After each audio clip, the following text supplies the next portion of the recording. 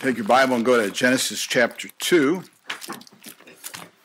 Just a little testimony about soul winning Thursday night. When I go out, I go out as a Christian. I don't go out as a pastor. I go out as a Christian.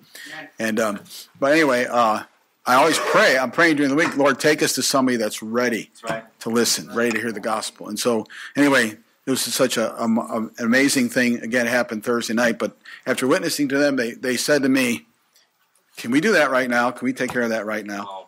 Amen. I love it. I love it. Praise the Lord for that. That's exciting to be a part of that. Amen. Genesis chapter 2, verse 7. Let's all stand out of respect to God's word. We're going to read there and also Psalm 8. And then we're going to go to Mark chapter 8.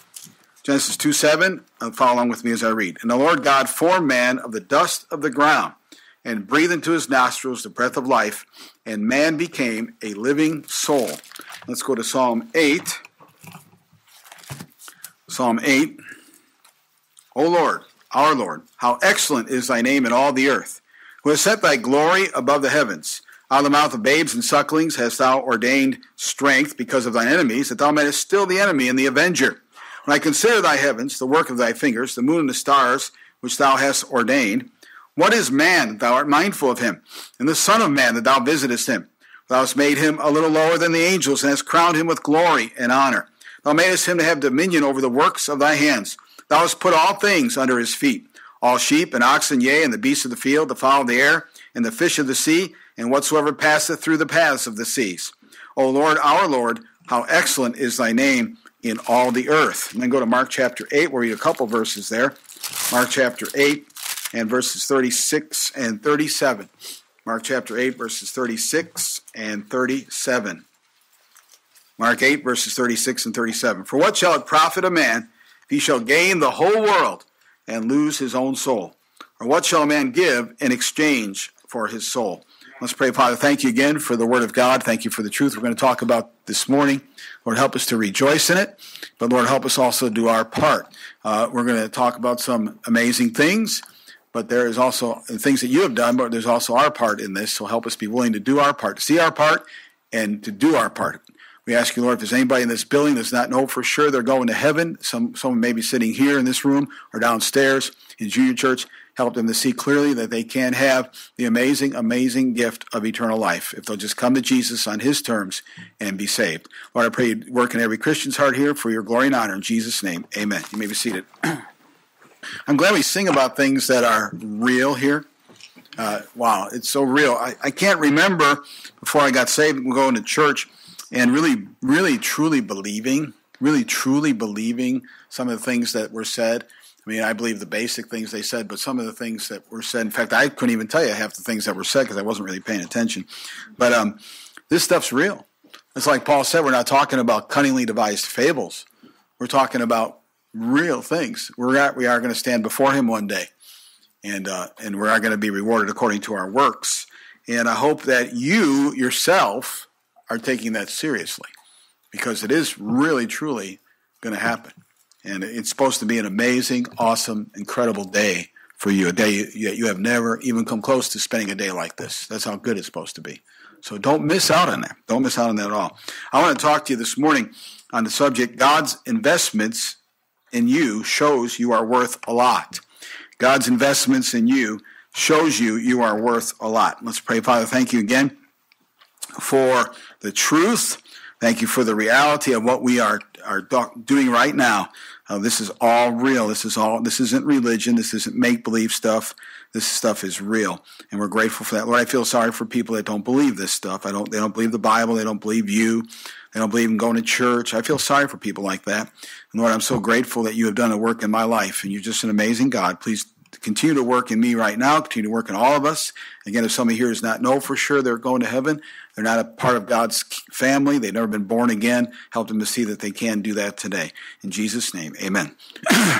In Mark chapter 8, verses 36 and 37, we read where Jesus said, for what shall it profit a man if he shall gain the whole world and lose his own soul? Question. Or what shall a man give in exchange for his soul? Another question. So he asks two questions in these verses. And he says, first of all, what will it profit a man if he gain the whole world and loses his own soul? So what benefit is it to you if you have everything in this world You name it, you had it, but you lost your soul. You lost your soul. You are a soul. Genesis 2:7, we just read that. God breathed into man, and man the breath of life, and man became a living soul. So you are a soul. There was a time when you weren't around before you were conceived, but there never will be a time when you won't be somewhere. Did you ever think about that? There'll never be a time, ever, in all eternity, where you won't be somewhere. You either will be here on earth, and then in heaven, or hell. So, what could you lose your soul to?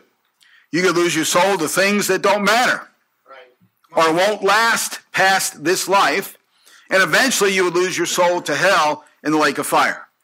God is not willing for that to happen to you because of how valuable you are to him and how much he loves you. 2 Peter chapter 3, we read these verses, this truth that God said, told Peter to write down. The Bible says here that Lord is not slack concerning his promise, as some men count slackness, but is long-suffering to us. We're not willing that any should perish, but that all should come to repentance.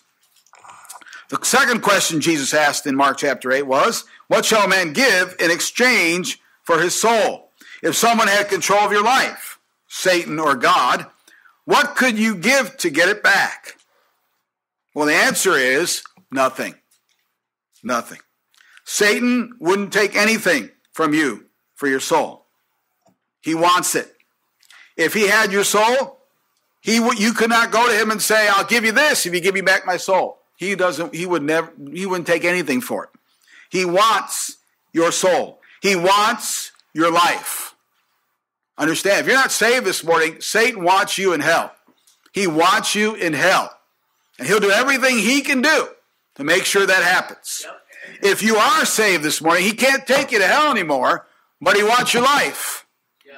He wants to take control of your life. Right? He wants you to turn away from the Christian walk and go his way.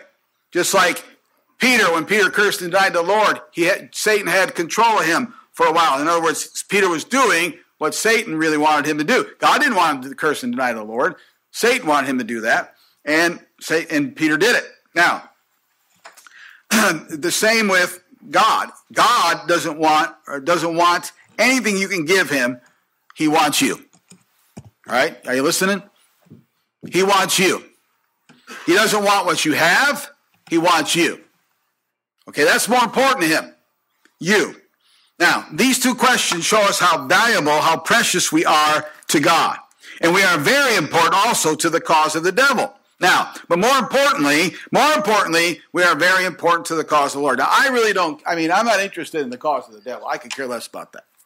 I don't want anything to do with that. I'm not interested. He can offer me whatever he wants to offer me. I'm not interested in going his way at all. But I am very interested in the cause of the Lord. And the Lord is very interested in me learning that cause and doing something with my life. Now, you may not think you're much this morning, but I want to tell you, you are. All right, you are. The truth is, take all the money, now listen to me, take all the money in all the world, billions and trillions of dollars, and stack it up in a building and add it up, and you're worth more than all of it. That's right. I'm talking about you. You, yourself. Now I'm talking about you in plural here. I'm talking about you, singular. You are worth more than all of the money in the world, all of it added up. Let's go a step further.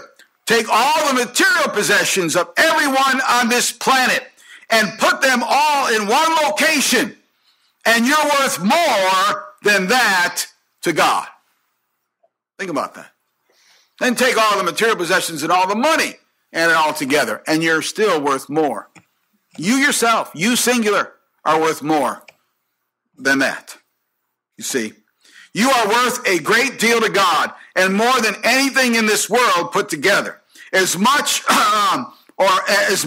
as me, you're worth to God, or anyone else in here. You are worth really an amazing amount to God. God, now listen to me, God proved it to you by his investments in you.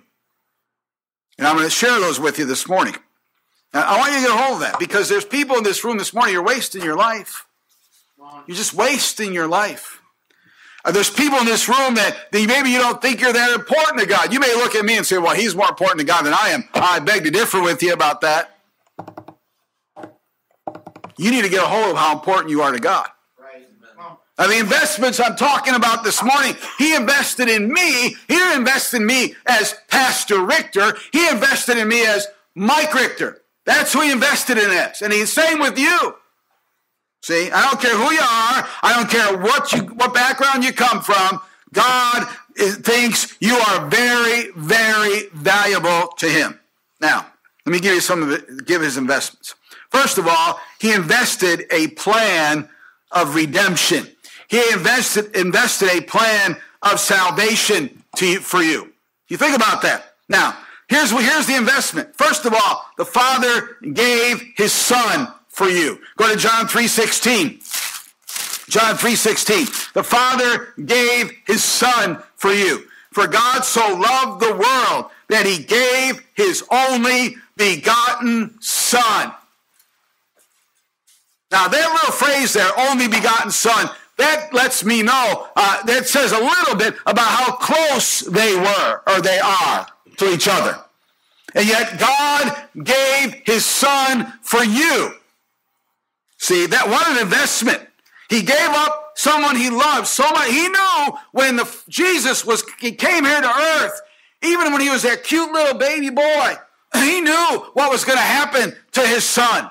He knew exactly there wasn't no surprise. He didn't sit there on his throne in heaven and watch Jesus go through that trial and through that beating that he took and the crucifixion. He didn't watch Jesus go through all that and say, well, if I had known that was going to happen, I wouldn't have let him come.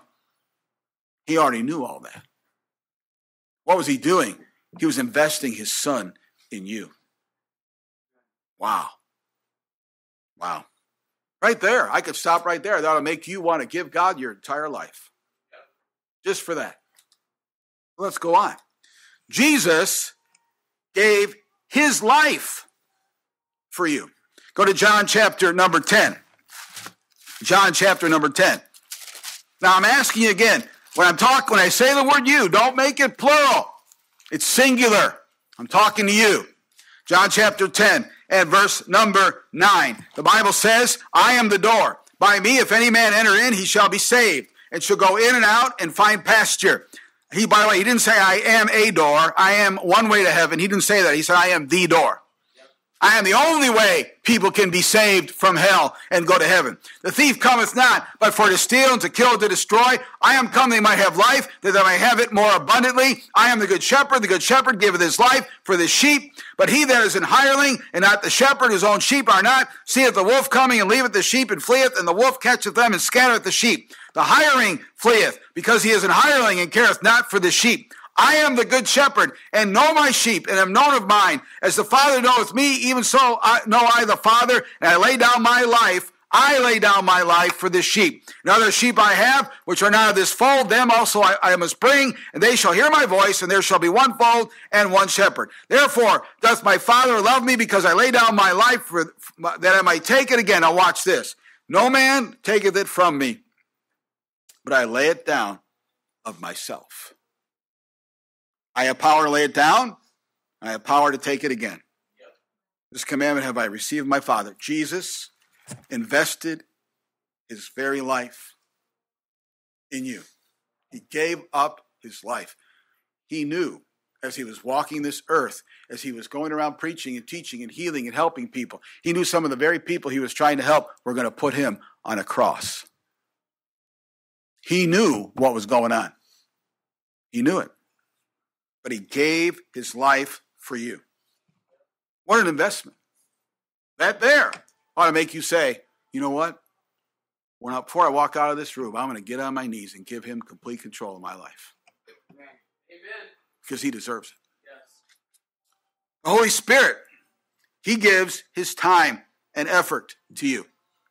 He's the forgotten part of the Trinity, the Father, Son, and Holy Spirit, but he gives his time and his effort to you. Hebrews 13:5, the Bible says, I will never leave you nor forsake you. John 14:26 says the Holy Spirit is going to teach us all things. He gives his time. He spends 24/7 with me every single day. And he's there. He's inside me. He's working with me. He's teaching me. He's putting up with me. He gives his effort, 100% effort he invests in my daily life. Wow, that's amazing. And all had to do with this plan of salvation that God developed and made just for us. That's amazing. That plan of redemption wasn't for the animals. It was for us. It was for us, the ones that were going to be sinners. He came through for us and did what needed to be done. He invested a plan of redemption, a plan of salvation for us. Second thing, he invested in you to make a plan and a purpose for your life. He invested in you to make a plan and a purpose for your life. In Jeremiah chapter 1, he gives us an example, and he uses Jeremiah, the prophet, as an example. He says here, before I formed thee in the belly, I knew thee. That's true of everybody here. And before thou camest forth out of the womb, I sanctified thee. That's true of everybody here. And I ordained thee a prophet unto the nations. Now, that's a preacher of the truth to the nations. Now, God's telling Jeremiah, I had a plan and a purpose for your life. Now, you can read all throughout the Bible. You go to Psalm 139, for example. You can read Genesis 2, the story of the first man, Adam and Eve. And you can see that God has a plan for each one of us. He has a plan and a purpose for our life. He didn't just stick us down here so he could have a little plaything. No, he has a plan and he has a purpose. I'm so thankful for that. How many times as a young man before I got saved, did I think, I wonder why I'm here? What is this all about? What's the purpose of my life? Is this all there is? There's got to be something more to it. Thank the Lord, God said, I'm going to invest a plan and a purpose. And after I got saved, he started working in my life and showing me that amazing plan and the purpose he had for my life. He has a path for me to follow. He has a way for me to live. It's amazing. In Proverbs 3, 5, and 6, it says, trust in the Lord with all thine heart. Lean not unto thine own understanding. All thy ways acknowledge him. He shall direct thy paths. Jeremiah 6:16, he tells us, seek and ask for the old paths, which is the good way, I'm just paraphrasing, and walk therein, you shall find rest for your souls. He gave us a path. He gave a plan and a purpose and a path to walk. Now listen to me. It is a path. It is a plan. It is a purpose that would bring us happiness. It is a plan, a purpose, and a path that would bring us joy. It is a path and a purpose and a plan that would bring us fulfillment in our lives. Psalm 16:11, the psalmist said this. He said, thou wilt show me the path of life. In thy presence is fullness of joy. At thy right hand there are pleasures forevermore. In Psalm 27, verse 11, he's put it like this.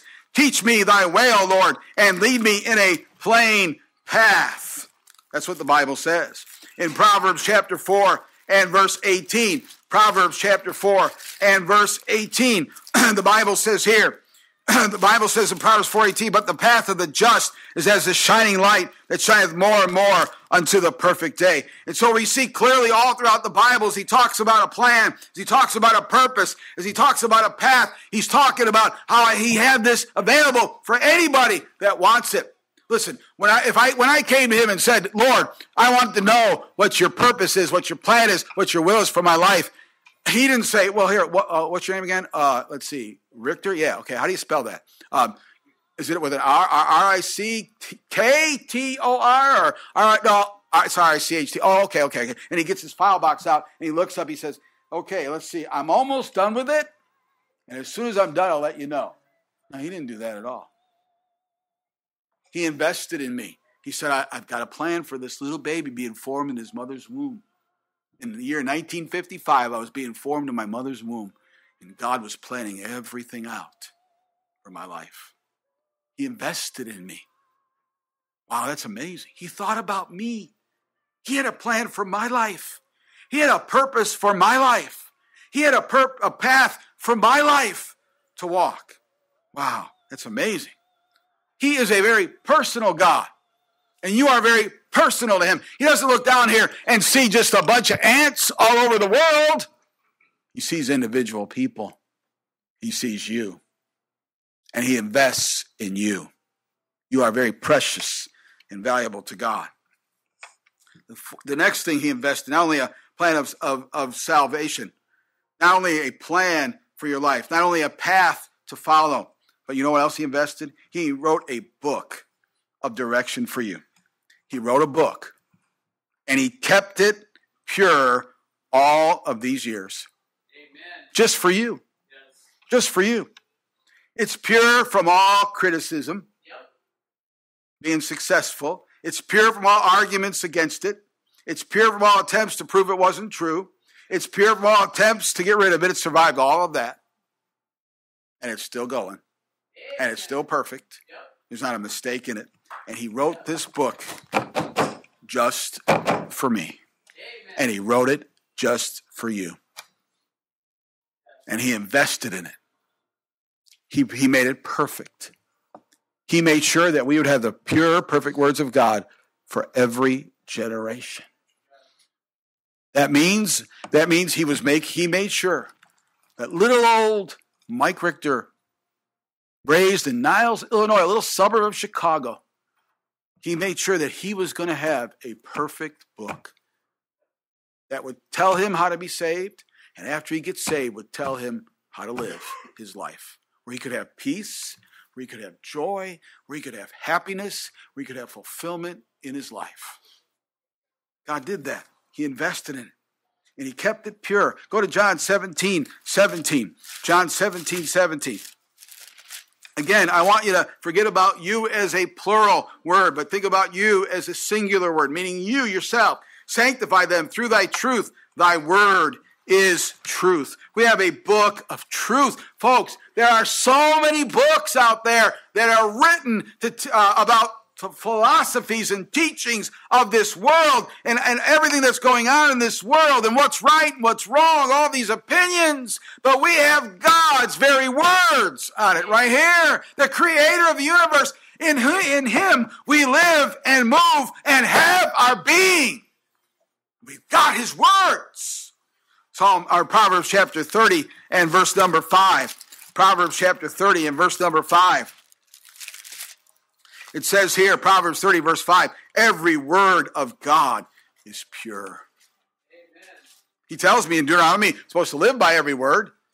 And then he tells me in this scripture that every word is pure. Psalm 12, 6 and 7, the Bible says, the words of the Lord are pure words.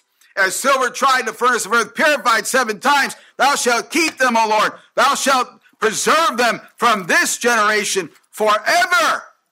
I wasn't part of this generation in Psalm 12:6 when the scripture was penned down, but I am part of the forever generation.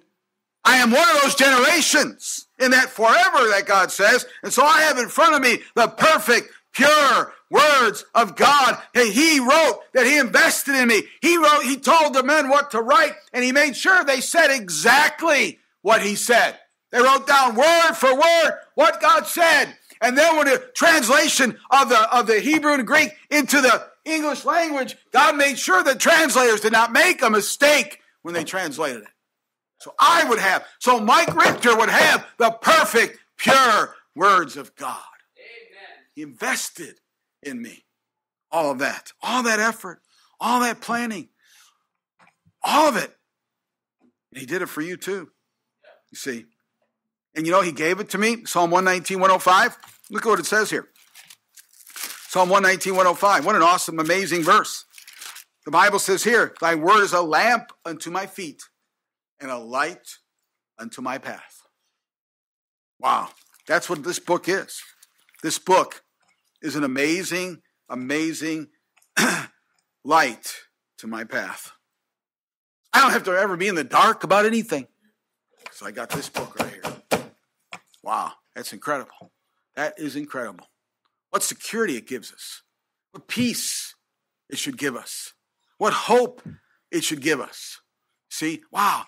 God invested in it. He made sure of that. He even wrote how amazing the Bible is. He even said in one psalm, I think it's Psalm 138, I magnify my word above my very name. Wow. Isn't that incredible? I feel sorry. I mentioned this earlier this morning. I feel sorry for the Christians that don't believe we have a perfect Bible. What a sad, sad way to live. I feel sorry for the unbelievers who don't believe the Bible. They have to walk in that confusion, in that darkness. But I feel sorry for the Christians who are never taught that we have a perfect Bible. It's amazing. There are actually churches this morning where the pastor's up speaking out of a book, and he calls it the Bible. But the people sitting in the congregation, they have all kinds of different perversions of the Bible. I hate to call them versions of the Bible because they're not the Bible. But they have all kinds of different perversions of the Bible. I mean, different ones. So if they all got up and read the verse in unison, they'd all be reading it different. You think they were speaking in tongues? You see? I'm so thankful that we don't have that. We don't have to put up with that. That's not the truth. The truth is, every Christian has available to them a perfect Bible. Every one of us has that. If you've never learned the truth about the King James Bible in the English language, you need to ask somebody about it. You need to learn about that. It's an awesome, amazing thing. And it'll give you so much peace. It'll just make you feel so good about reading the Bible. It'll help you to see how important the Bible is. And how you ought to make it, how you can depend on it. You can trust it. You don't have to, and you don't have to. I'll tell you, I had a King James Bible, and in the footnotes of and I mean by footnotes is sometimes the editors of that Bible write their own notes about underneath the actual text of the Bible. They write their own notes, and I had a edition of the King James Bible where the editor would write about a certain verse on that page that they said is not in the original manuscript, so we don't know if you should have it. I would take that thing, before I knew better, I would take that thing and I would just cross off all those notes. I rejected those notes. Eventually I didn't depend on that Bible anymore at all, the notes in that Bible. You see, I'm so thankful. I don't have to sit there and think, oh, are they right? Oh, wow, I didn't know that. Oh, well, wait a minute, though. My immediate thought comes to my mind, well, if that verse isn't true, what about this verse over here? What about that verse over there? And they start doubting the whole thing. We don't have to live like that. God's not like that. God, we are precious to God. We are valuable to God. He said, I got a plan. I'm going to make a plan of redemption for you to save you from hell so you can go to heaven. And then I'm going to make a plan for your life and a purpose. And then I'm going to give you a path to walk on while you follow that purpose. And then I'm going to give you a book to guide you down that path, to light your path. Wow, it's amazing. And then the last thing that I want to talk about this morning, he's investing in us. He's preparing a place for us. He's investing in a place for us for the future. John chapter 14, the Bible says this. John 14, Jesus said this to his disciples as he was about to leave. He was about to be crucified. And then he, of course, soon after that, he was going to go up into heaven. But the Bible says here, let not your heart be troubled. You believe in God, believe also in me. My Father's house are many mansions. If it were not so, I would have told you. I go to prepare a place for you. He's talking to each individual disciple. They're there as a group, but he's meaning for them to take it all as individuals. Take it personally. He's going to prepare a place for you. Right? It is an amazing place. An amazing place. Now, in Revelation chapter 21, it talks about a city that we're going to live in. I don't have time to read all those verses, but Revelation 21 is an amazing. You say, what's heaven like? What's the New Jerusalem where we're going to live forever? What's it like? Read Revelation 21. It'll give you a little idea of what's not there and what's there. It's incredible. And God is building this city just for me to live there. He's thinking about me, and he's thinking about you because he doesn't look at us as a group. He looks at us as individual people. And then he's in that city. He's preparing a place for me to live in. I'm excited about that because when I get there and it's time for that all to be done, he's going to take me over to my place and say, this is where you live. I'm not going to look at it and say, you got to be kidding me.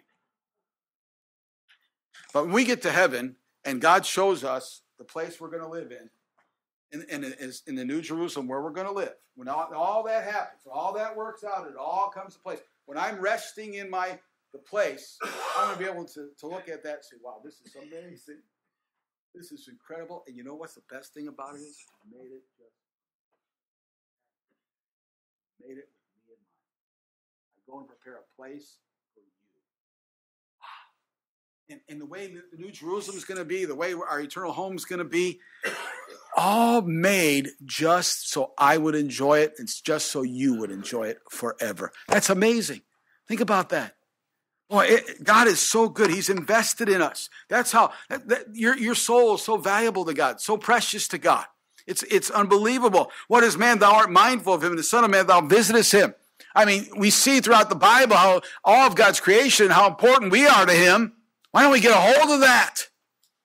He's invested in us, the plan of redemption. He made it for us, for you, for me. He invested in a plan and a purpose for your life and my life. He made a path for you to follow, for me to follow, a path that would bring us happiness and joy and fulfillment.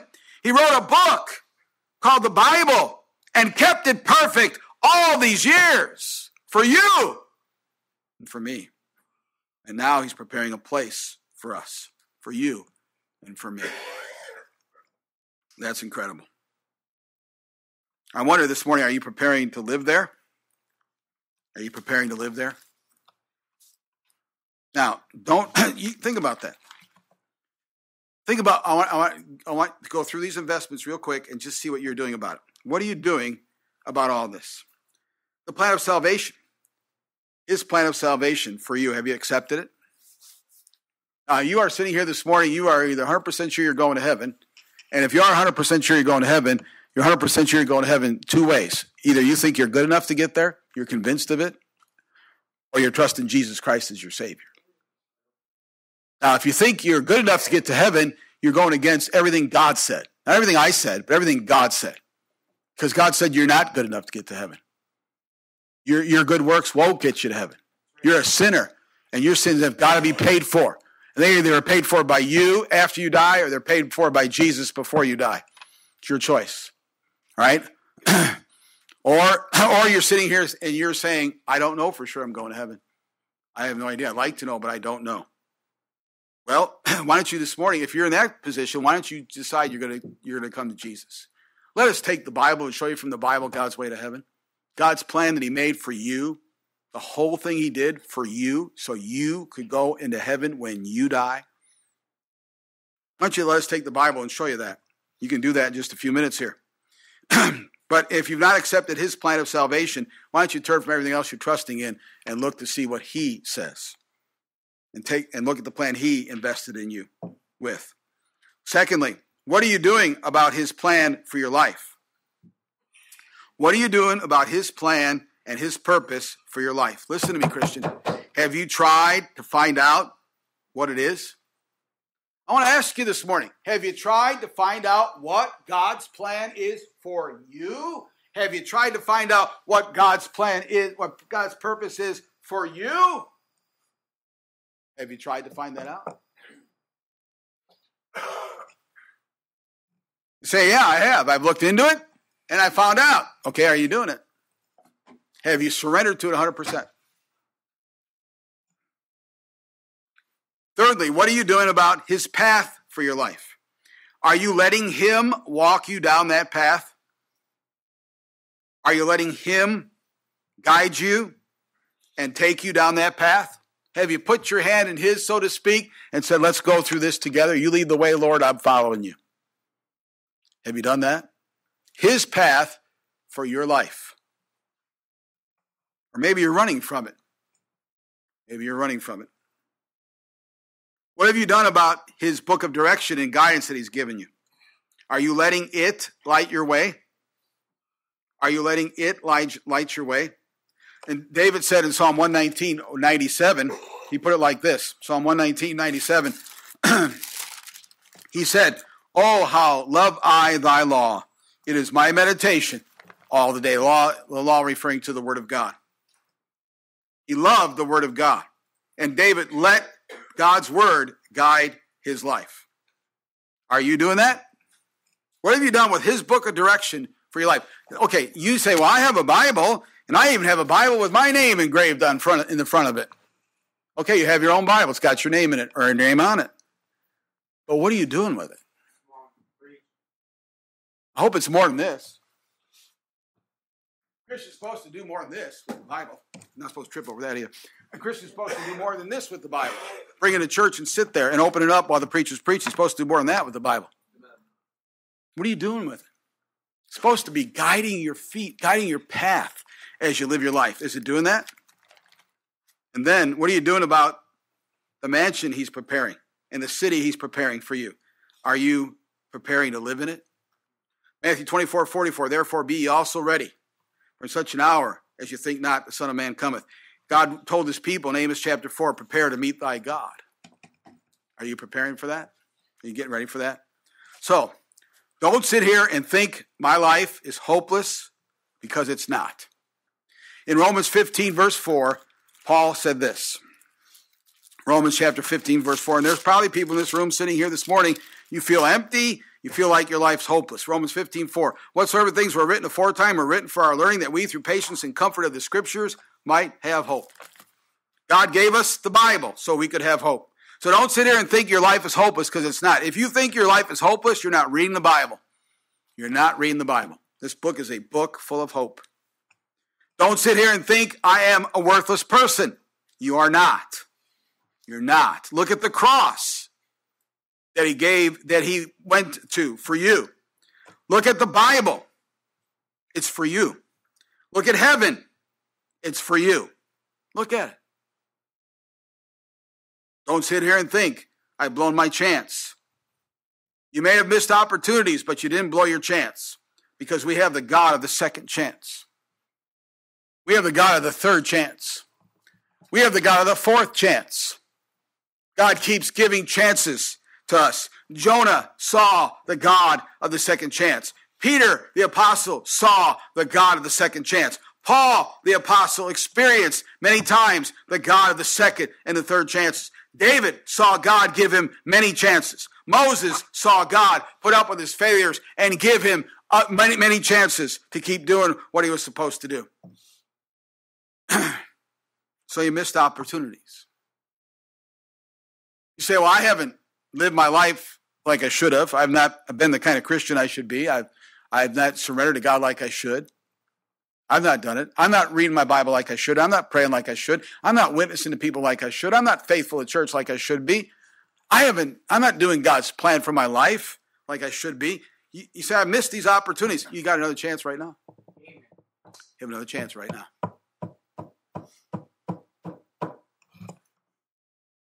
Will you take advantage of it? You know what you need to do? Listen to me carefully and I'll be done. Quit believing the whispers from hell and start believing the words from heaven. Amen. Quit believing the whispers from hell and start believing the words from heaven. You see, you are worth a lot. God has proved that by his investments in your life. Wow, it's amazing. It's amazing. I have some really, really good friends in my life since I got saved. And one of the ways I know they're my good friends is what they've invested in me. I know I'm important to them. I know my family's important to them because they've invested a lot of time in prayer, and a lot of other things they gave to me in their life. I know that, and I know I'm important to God. I know that. I know I'm important to God. No one can make me think any differently, because he invested in me a plan, the only plan of salvation. He invested in me a plan for my life, a purpose for my life. He invested a path for me to follow. He invested that in me. He wrote a book of direction for me and kept it pure all these years so I would have a perfect one. And he's preparing a place for me even now. Wow. What am I going to do about that? I'm just going to go home and live my life like none of that's really true? Or am I going to show God I'm really grateful. God, you're amazing. You would care that much about me. Boy, if you're going to invest that in me, I'm going to give my life and invest it in you. And all the work you want me to do in my life, with my life. All right, let's bow our heads and close our eyes. Thank you, Lord, for the word of God.